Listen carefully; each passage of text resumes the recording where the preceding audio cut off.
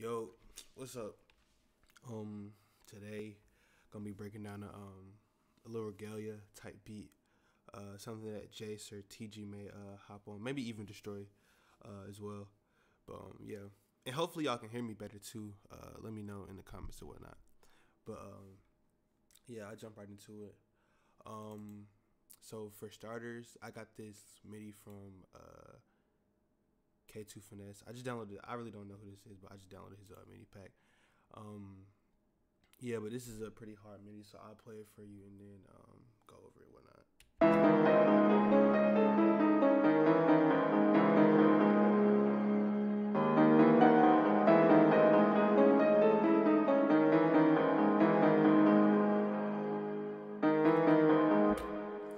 But yeah, that's a pretty hard MIDI, and this is in C sharp minor, so I'm guessing he just laid down his bass notes and then made his chords from there. But with these type of beats and melodies and stuff like that, you want to make sure that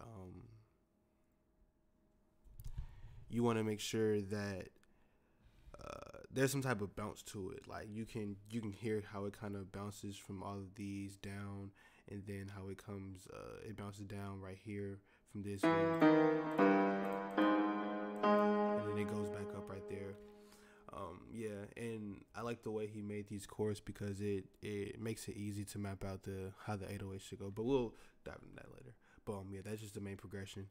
And then I layered that with another pad from Nexus. Oh, let me show y'all that sound. This is Pop Keys from Piano in Nexus 3.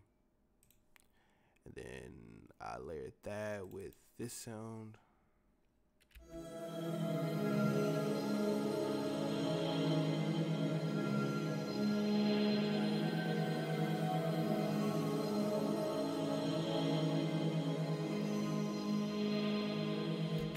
So yeah, I just use the same progression from the piano, and that's kind of like a cheat code for these type of beats. If you want to make some Regalia, if you to add ambience, you can just really just copy over whatever piano progression you had, and use a pad so it can blend, like they blend nicely together when you do stuff like that.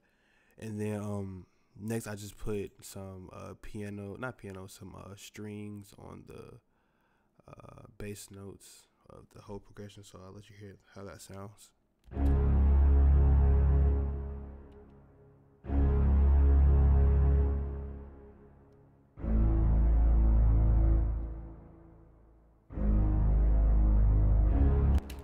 But yeah, for sure.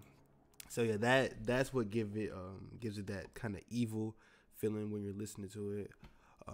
And that preset is just regular 808 Mafia strings from Nexus. I use a lot of Nexus and Nexus 2 for this beat. This preset was Space Violins. Yeah, I experimented with these two. I like both of these for this beat, but I just ended up going with Space Violins. Next, what we have just the strings. For the strings, I just copied over the like you can kind of see how I did the strings. I just took these kind of jumping piano notes, and then I just layered my strings over that, so it sounds like this.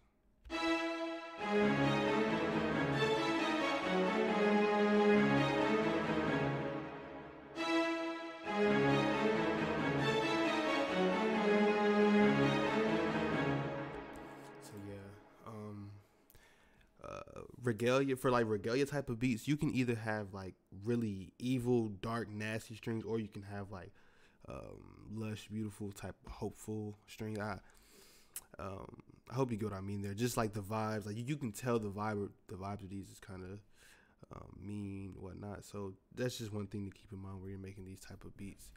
And then the first bell, just the tubular bell out of Purity. Everybody knows this. And then it goes, yeah, for sure. And then what else? Okay, so yeah, the preset for those strings from Nexus was just Oh no, that's the other part of the beat. Hold on. Yeah, just big drama strings from Nexus 3. So yeah. And I will let y'all hear how this whole melody sounds together.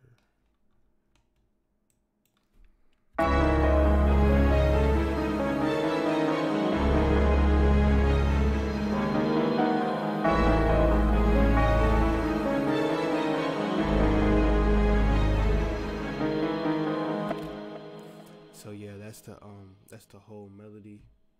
And then for I put this in the beat just for is this the right one? No, this is not the right one. Which one is it? Is it this one? It is. I just put this in the beat to bring it in, just cause it I don't know, it gives it kind of like an alien feel. I feel like you're getting abducted. But I like this type of ambience in a beat like this because it's a more futuristic feel. But when it kind of transition into the Regalia, it sounds really nice. So I'll just let you hear it.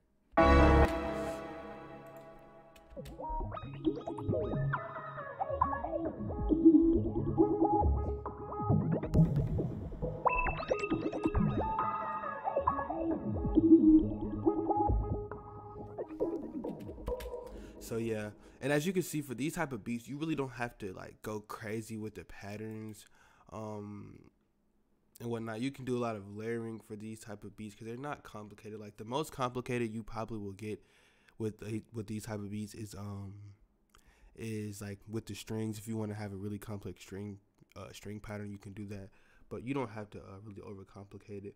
And honestly, you can't even hear that beat. I mean that pattern in the final beat because I kind of like flipped it and whatnot. So when the beat comes in, it sounds like this. So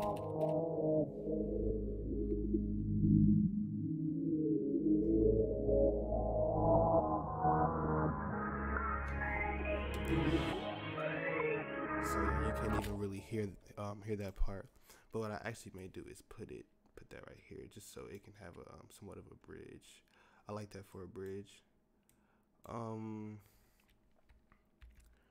What else? What else did we go over? Oh yeah. So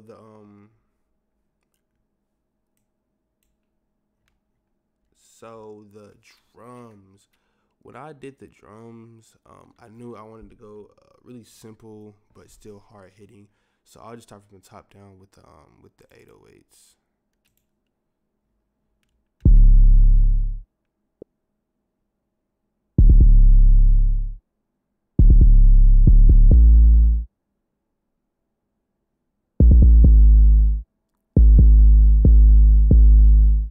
So yeah, I just followed the same bass notes from the chord progression. I followed them all the way down, but I flipped these two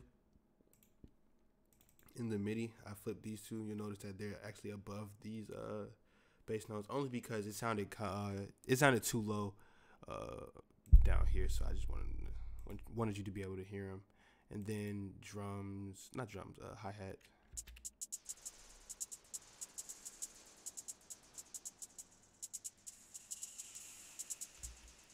Yeah, this is a little bouncy pattern with some accent notes.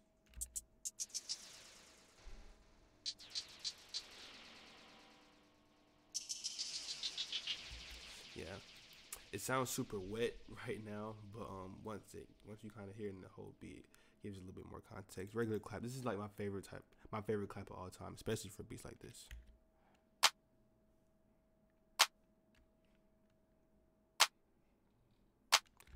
Yeah, it's so hard. And then just some more bells and perks.